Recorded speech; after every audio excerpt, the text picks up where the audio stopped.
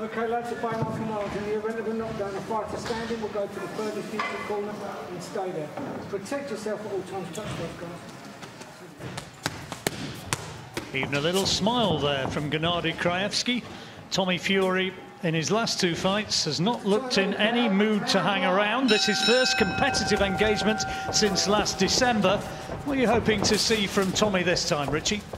Well, he's durable, isn't he? He's only been stopped 3 rounds. These are good shots again from Tommy Fury. That's a lovely body shot there, and again, recognises what he's done, hit the target and jumps on his opponent.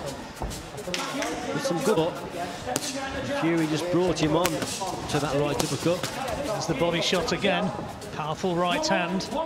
Is Krajevskij feeling the weight of the Fury power already? And started work behind that lead and better. Brought his opponent onto a couple of good right uppercuts. Yeah, I like what I saw there from Tommy Fury. That was a decent opening round. And winning it fairly clearly. It's only a 4-rounder. His 4th professional fight. Krajevskij trying to get lucky with a big right hand, a big overhand right, but Fury just leaned back and saw it whistle through thin air. And now starting to apply the pressure again, looking for big body shots. It's a good jab, that is, from Fury. It keeps the man off balance. You see, so Krajevskij has tried a couple of times to come forward, just to rush forward. But when you got that jab poking you in the face from long range, fast, sharp, accurate, that's what Fury needs to do. Just measure that distance and gap and then bring him onto bigger punches like that right uppercut that we saw earlier.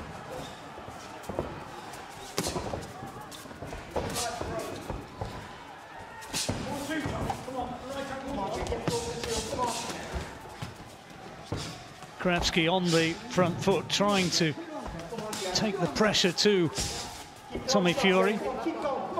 And what Krajevskij's got to do here, John, he's got to try and avoid that jab. So he's got to try and slip that jab. There's that right uppercut that we spoke about again.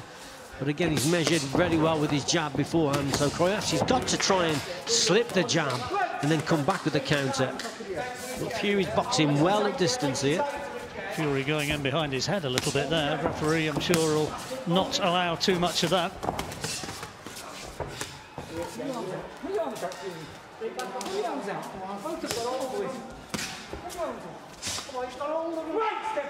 Well, both of them guilty of a bit of holding there. Bob Williams trying to keep the action clean.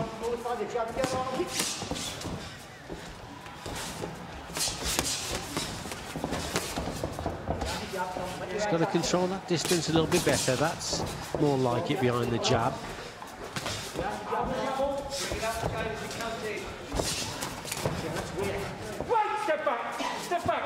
See, Krajevskij just had a chance there. How he slipped that shot, but didn't work on the inside. So occasionally Krajevskij is just missing the opportunity when they're in at close quarters. Fury just nullifying his work, keeping him close.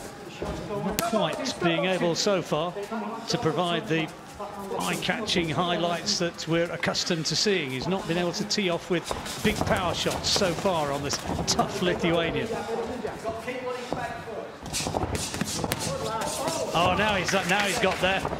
And I think that Krajevskij certainly felt the weight of that punch and wanted to hold on.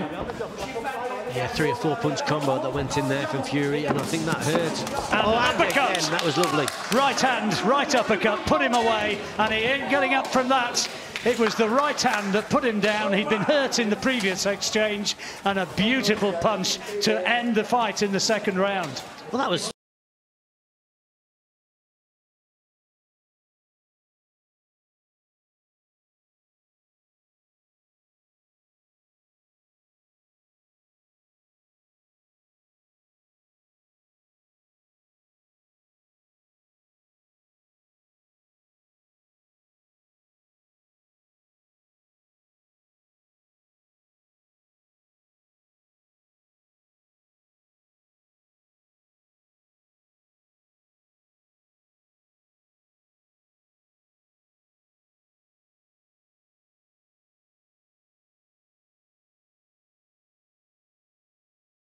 super, wasn't it, from Fury? We said that we wanted to see him in a couple of rounds, and we have done, and he's finished his opponent off well there.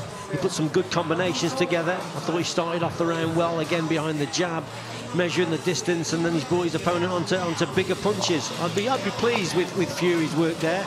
it was against a tougher opponent, and he's done the job at the end of the day, and he's finished the opponent off well. Let's just hope that Krajevskij is going to be okay.